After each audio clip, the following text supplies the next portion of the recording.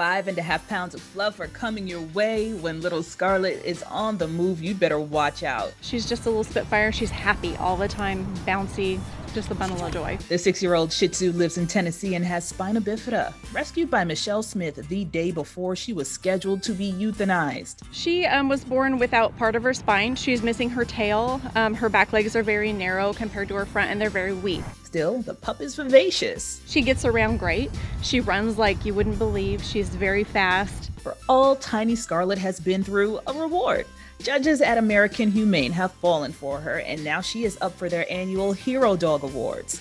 The event honors the goodest of doggos for surviving the challenges they've endured across several categories, including service dogs, military dogs, therapy dogs, and shelter dogs. We've followed the Hero Dog Awards for years, and I always thought, gosh, she really deserves to be, recognized for that because she is a little hero. Inspiring others with every hop.